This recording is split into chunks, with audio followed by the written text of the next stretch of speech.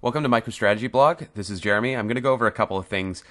I just recently did a new installation of the MicroStrategy free reporting suite on my new computer. I'm kind of retiring my old slow computer and just using it for development. But this is my nice, faster computer that I have all my gaming on, so I just kind of want to have everything in one system. So I'm going to have the MicroStrategy IIS server on this as well. And there's just something that I wanted to point out. Because these are problems that I've come across when I'm doing the setup that I think I could share with you, because some people, I'm sure, if I've had the problem, unless I'm really, really stupid, which is, that's possible, some other people may have had the problem. So I just want to kind of show you one of the problems that I've had, which is related to when you set up your IIS server and you have your local host MicroStrategy /MicroStrategy/ASP. When you go into it, you'll notice sometimes it'll prompt this.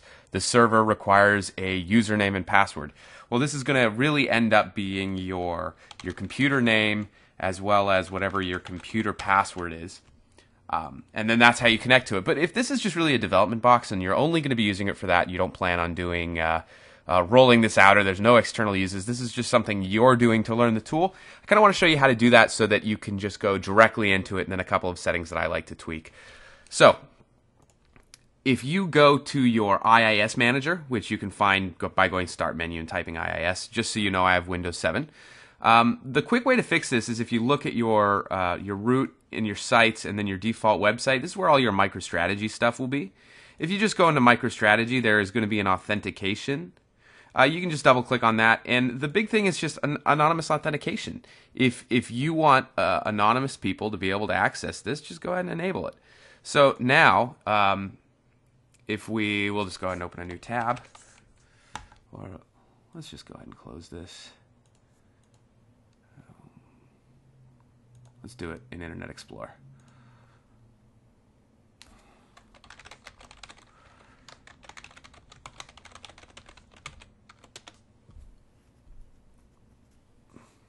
There you go. Now it just automatically connects. Internet Explorer has all this extra stuff. But the next thing you'll know is it says you don't have any projects connected to this web server. Again, hopefully you set everything up local. So to configure, it says just go ahead and go to the administrator, and then it's going to prompt you again for all your username and password stuff. So to add a server manually, it's usually localhost, unless you guys have your IIS server on a different machine, or you have a named machine, or you have multiple whatevers. It's usually localhost, and then it'll tell you, oh yes, here it is. I want to change it to automatically connect whenever web server, intelligence server started, and I'm going to go ahead and save that. Let's turn that stuff off. Oh, it's giving me an error. Let's go back to Chrome. I don't like this. So we'll do it in Chrome. There we go. Web administrator, server manually, localhost, connect. There we go. So if we go ahead and we can go to the properties, we can modify those properties and change it so it says automatically connect to intelligence server when it started. So we want to go ahead and do that so that whenever you start up your IIS server, you already automatically have this. So now if you go back to your start menu, you'll see this. Now, this is something I was going to touch in on a different blog, but I'll go ahead and roll it in now.